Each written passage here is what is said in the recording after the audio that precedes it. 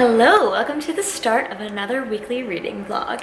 It is Tuesday, August 7th, so I took yesterday off from vlogging after the craziness that was BookTubeathon, because that was crazy. But I did start Throne of Glass. I am loving this book so far. Selena is so sassy. I'm here for it. I love her sass. I'm currently on page 84. Slowly but surely making my way through this. I'm not in any rush to read after BookTubeathon. I think I kind of want to slow down and take my time. Read The Assassin's Blade during BookTubeathon. I'll link up to my vlog where I read that. And I'm kind of glad that I did that book first because I feel like I have more insight into Selena's character. Like, she's very almost arrogant and sassy, and I feel like if I was just starting this book, I'd be like, what is this girl like doing? Like, she's so arrogant, blah blah blah. But now, because I have all this understanding and insight into her character, I definitely like her more than I think I would have if I was just picking this book up first. Anyways, I'll keep you guys updated with how my progress on this goes. It's Wednesday, August 8th. I read more of Throne of Glass. I'm currently on page 248, so I'm rolling through it. I knew I was gonna like this book, but I'm actually shocked at how much I like it. Like, it is so good. It just has everything that I want in a fantasy novel. Or I already have a lot of tabs. Like, I am in my feels. The magic was way more prevalent than I thought it was going to be. I thought it was just about an assassin, but it's about assassin in a world with magic, which is super cool. I love it. I am gonna be completely addicted to the series, I'm pretty sure. And I'm gonna try and just like read the whole thing straight with maybe a break or two, but mostly just read the whole thing straight because I love to binge series. So today I have a bunch of piles of books on my floor in my room, and I decided that I want to clean up. So I'm gonna find some space for them on my bookshelves. Even though I'm moving in a month, I think it's just easier for my life if everything all on the bookshelves and not on my floor. Let's get to the montage.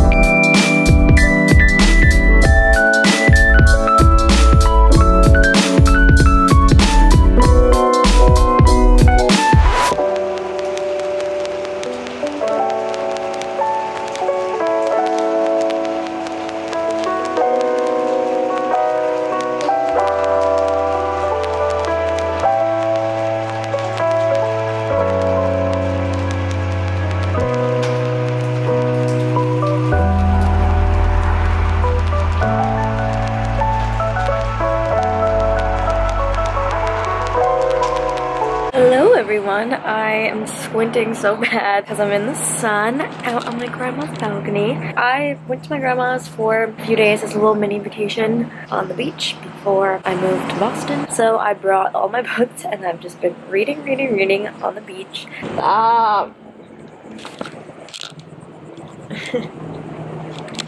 Okay, I did finish Throne of Glass and Crown of Midnight. They were both very good. I'm addicted to the Throne of Glass world. And this was the same way with Akatar too. Like, Sarah J Maas's books, like, they just keep you reading because things are happening and you're like, what is going on? This is crazy. They're addictive. And I'm about to start Heir of Fire, and I know that now, like, the setting has changed a little bit, so like things are gonna be different than they were in the first two books, and it's just gonna get, the world's gonna get even more expansive and it's gonna be crazy. I'm literally gonna start it after I put down my camera. I can't wait. Post Beach, and I read up to page 171 of Heir of Fire. Just getting into the story. It's definitely a little bit slower paced than the other novels, but I'm liking it, and I've heard this one has a little bit more character development, which I'm here for. I plan on sitting on the beach all day and reading, and then the weather wasn't cooperating, and then of course the second we go back up to the apartment, it's beautiful. sun comes out and not a cloud in the sky. Well, I mean some clouds, but not like rain clouds. And yeah, so I'm gonna sit out on this deck and continue reading. My thoughts so far, it's I already have a lot of tabs, as you can see. I really like that we're going to new places and getting some new characters and storylines, and there's a lot more going on. And I always love when worlds expand, so we get to go outside and hustle and meet some new people, and I'm very intrigued by all of these new characters and kind of learning their secret motives, and some characters were different than I was expecting them to be from the things I've seen online without getting into, not that I've spoiled myself, but I've like seen people like really love these characters, and I'm like, something's gonna change here because I don't know what's going on. So it's a little bit later. I'm still reading Air of Fire, and I am on page 211. I can't put this book down. There's just so many things, like witches that ride on broomsticks, and like character development. Like Sarah Damascus does such a great job with developing her characters throughout the story, and it makes me want to keep reading because I like just want to know how they continue to develop. And in the beginning of this book, like things were not, you know, looking good in terms of how our main character was feeling, and it's just going to be a journey through this novel, and it is long, and I want to read it all. It's so good. And I feel like I fly through these books because it's not even like I'm sitting there forcing myself to read. Like I just need to know what happens, and something about the pacing of these novels where it's good character development but also like really action-packed scenes, lots of twists and turns. They're just really good.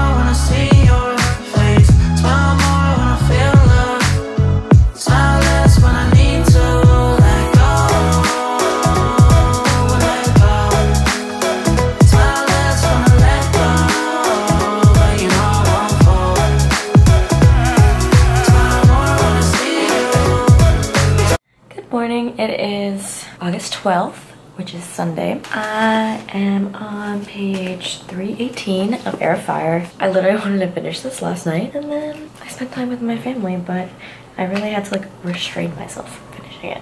My thoughts so far are, I know that like everyone loves Rowan, but right now he seems like kind of an asshole, so I hope that I end up liking him because it seems like everyone's obsessed with him. Also, Abraxos is my favorite character. I love that little guy. And Manon, she seems like a super badass, and I really like her. But yeah, this book is definitely slower than the others and focused more on character development, but I'm here for it. So I'm excited to just finish this today because I know it's a good book. When I put it down, I can't stop thinking about what's gonna happen. So I'm addicted. It's fun. Hello, it is 7:30 at night now, and I'm almost done. Air of Fire. Look at all of these tubs. There's so many of them.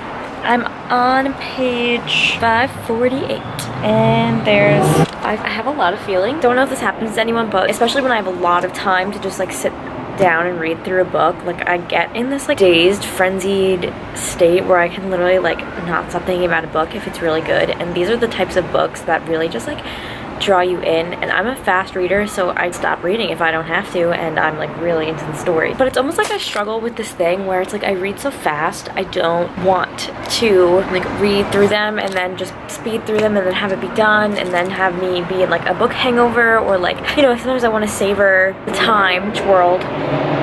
But yeah, so if I'm in the mood to read, like I should just read and not feel bad about it for reading too quickly or too slowly or whatever. I'm just gonna finish this and start Queen of Shadows like right away. But yeah, my thoughts are so far this book, I can really see now why a lot of people say it's their favorite, because there's so much character development that happens and it's a bit different of a pace from the first two. So yeah, I'm really excited for Queen of Shadows. There are some things that I have some theories on. I thought that this book was going to have more romance, and I think the romance is coming in the next book, and I'm a sucker for a good romance, so like I'm excited to see what happens. Why didn't I read the series sooner?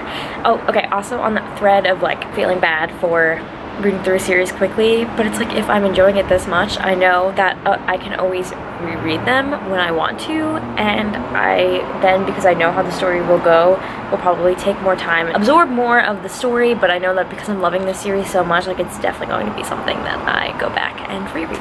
I cannot stop reading Throne of Glass. I'm breezing through these books. So I finished Air of Fire yesterday, and then I immediately picked up Queen of Shadows. I'm currently on page 318 of 648 or something. So I just always get this way with Sarah J Maas books, where something about them just pulls me in and I like cannot stop reading no matter what I do. Like I just don't want to put the book down. There's just so many things happening. It's just so action-packed and it just draws you in.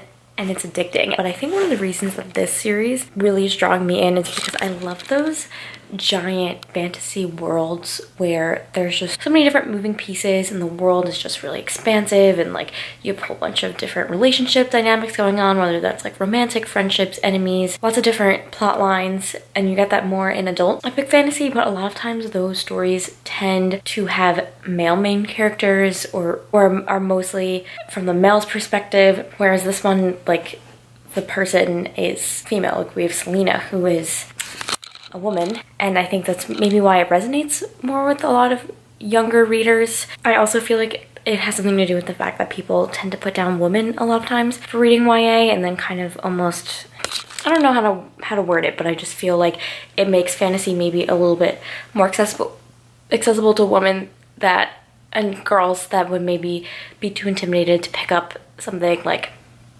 Game of Thrones or like a Brandon Sanderson book or something like that, because those books tend to be targeted more towards men, and these books are marketed very much towards women and girls.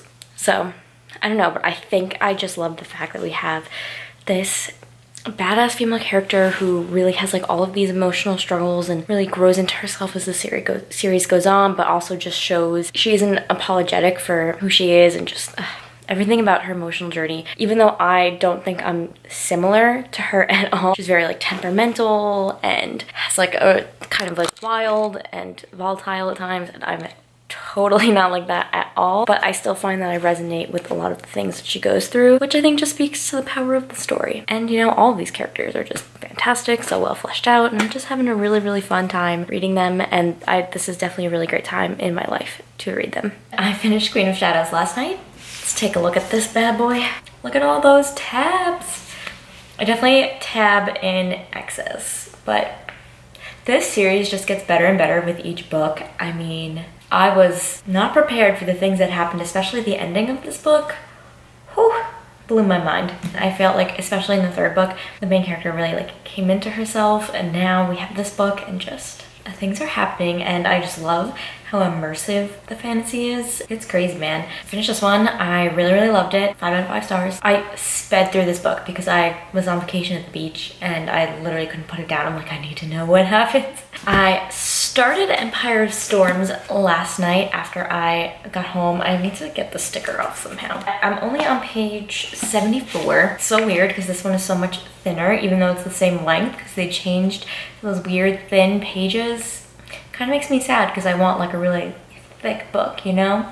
I'm probably not going to be able to read this one as quickly as I did Queen of Shadows because I have to go back to doing adult things and like try and move across country in like 15 days, which is frightening. So I almost feel like I feel my pace slowing down a little bit, and I don't want to devour this book as quickly because then Kingdom of Ash is coming out and in October, and I have to wait all that time to read it. That's my progress, and that's where I am so far. So I just went to check the mail and I got a book depository package. So let's open it because I know what it is and I'm so excited. What's inside? Ooh, who is your hashtag book bestie? To my hashtag book bestie. What is this? Do I just give this to my friend? Well, Melissa, since I don't live near you, if I did, I would give this to you. Here it is. Ah. Oh. It's so beautiful. Can you guess what it is? Oh my god. It's the Ravenclaw House edition of Harry Potter and the Philosopher's Stone. I'm floored. Look at those edges. I'm in shock. This is so beautiful. Wow. Look at Rowena Ravenclaw on the back. I mean, I guess if you can't guess, I'm a Ravenclaw. And on the front it says wit, learning, and wisdom. Oh, I love that. Oh, this is so gorgeous. Okay, on the inside cover it says, or yet in wise old Ravenclaw, if you've a ready mind, where those of wit and learning will always find their kind. The Sorting Hat. I'm just plowing on with Throne of Glass. I'm probably just gonna make this a Throne of Glass reading vlog, since by the time Sunday rolls around, I'm assuming I will have read all of Throne of Glass. I'm currently on page 390 of Empire of Storms, so I'm about halfway through. I think more than halfway through. I mean, everything is just so good. Okay, first of all, there's like 10,000 new ships. Like, all of these characters are shacking up, and now there's all these new relationships to obsess over. Like, she really packed a punch with this one. And just the things that have happened, I'm shook. So this series really has my heart, and I'm really intrigued by the fact that Tower of Dawn is like a 600-page book about Kale. Really interested to see like what Kale is up to that can occupy like 600 pages of literature. There's the sleeping puppy. Do you want to play? Hi.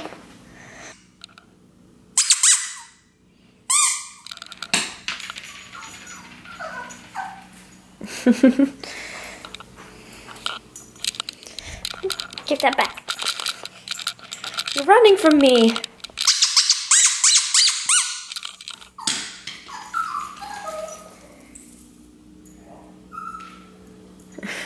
Why are you crying? You want to sound like the ball? Bye. So I finished Empire Storms last night. What?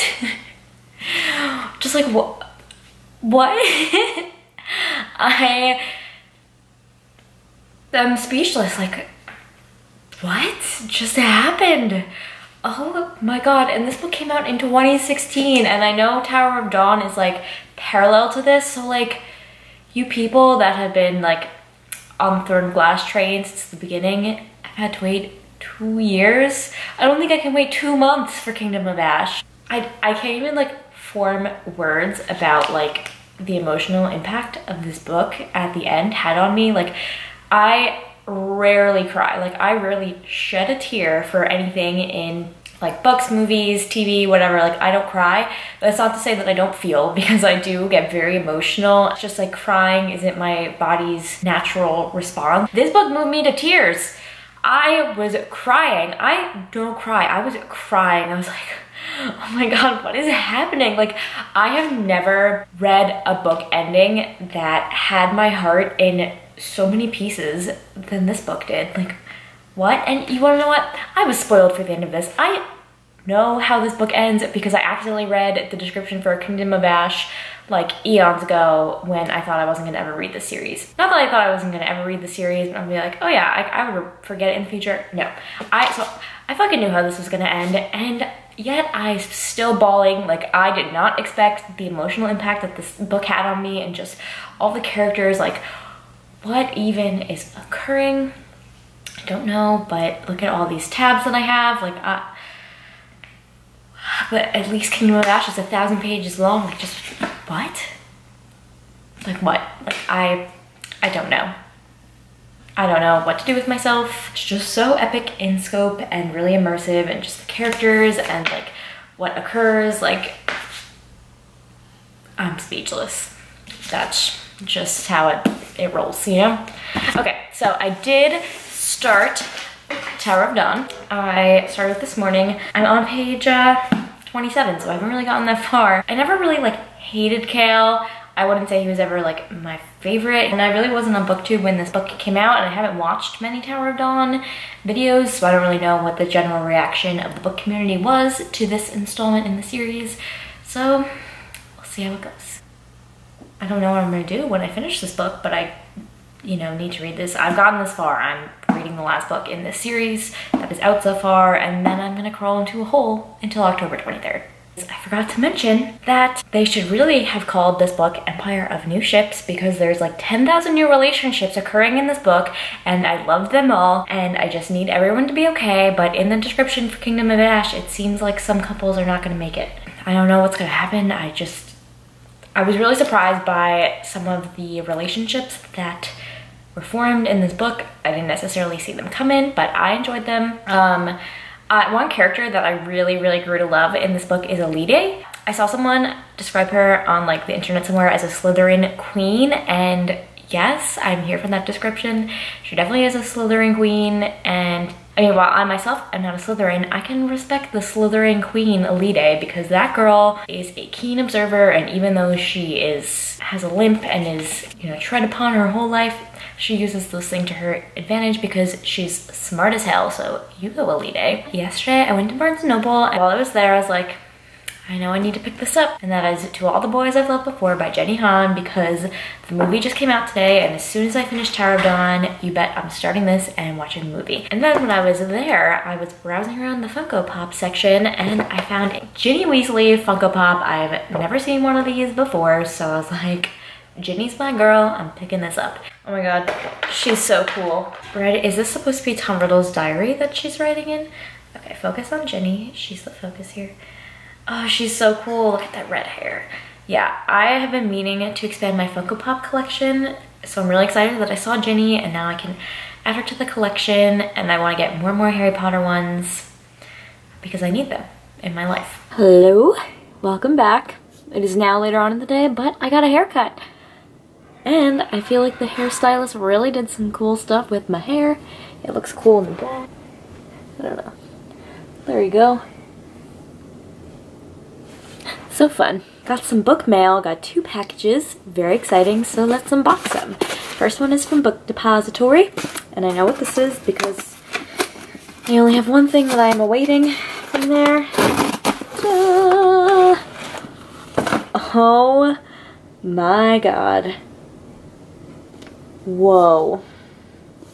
This blue is absolutely stunning. Like, if you thought the first Harry Potter and the Philosopher's Stone was beautiful, whew. Wow, I'm just so shook by how beautiful this is. This one says, relish great Ravenclaw moments. Moaning Myrtle haunting the girls' bathroom. Lockhart's freshly caught Cornish pixies, and enjoy exciting adventures and illustrations that celebrate the noble characters of Ravenclaw home. Here is Rowena Ravenclaw. The Ravenclaw common room? Oh, I love that. I would love to study in a place like that, to be honest. Now let's get on to my next mystery package. Where could it be from? What kind of book could it be? Well, you will find out the answers in a second when I open it. It is not quite a reading book, but an agenda. It's so pretty. Free stickers with my order. Very cool. Hi everyone, it is now Monday, August 20th, and as of last night, I finished Tower of Dawn, aka I finished all of Throne of Glass so far. Wow. Like, wow, I read this whole series in like about 2 weeks, and it's been a whirlwind. My specific thoughts on Tower of Dawn. Going into this book, I really wasn't sure how I was going to feel about it, because Kale was like someone that I liked, and then I was like, I don't know, he kind of like lost himself throughout the series, and then this book just gave him a really good character arc, and I feel like all the things that he went through like made sense to come to this point. I loved the new characters and the new setting, because it was actually had a little bit of a different tone from the rest of the books, but yet it's very interesting for an author to take one of the last books in the series and have it be set in this like new place following a different main character, and have it have like just like a whole different kind of tone. I did find that it moved a little bit slower than the other books, kind of in the middle, but then it picked up pace again. The best thing about this book, I think, is really just like the emotional journey that these characters go through, which I also think that that's where Sarah J. Maas's like writing shines the most, is when she's writing about the emotional arcs that these characters are going through in these like dire fantastical situations. So yeah, I thought it was just really like sweet and touching at some points. I was not expecting that, and I was pleasantly surprised. And I really liked the character of Irene. I think it's just pronounced like Irene. I loved her character, and I liked that she was such a contrast to Aelin, because she's like this very like sweet, and she's a healer, so she's like very sweet and kind and compassionate and patient, but yet she like still has this strength about her. So I really think that that's cool to showcase woman characters that have a whole bunch of like different personality traits, and especially someone like a healer that's, I guess maybe something like a nurse is seen as more of a traditional female role, but like still having strength in those characters and showing how they can be like strong in these like really, you know, these situations that are like insane. There were some twists in here that you definitely need to read this before the last one, because there is some vital information that changes the game. And just, whew, now I'm done with Third and Glass. I'm like, what am I gonna do until October 23rd? Like, I need Kingdom of Ash right now. So it was really fun. I really enjoyed the experience of being able to vlog myself reading this whole series over the 2 weeks. And it's gonna be fun when I go back to edit the footage and like see what I thought about the series in the beginning and then like how it kind of unfolded. I also really liked that I was tabbing and taking notes throughout the entire thing, because I realized just flipping back through these books that I've tabbed and just like seeing the places that I've marked.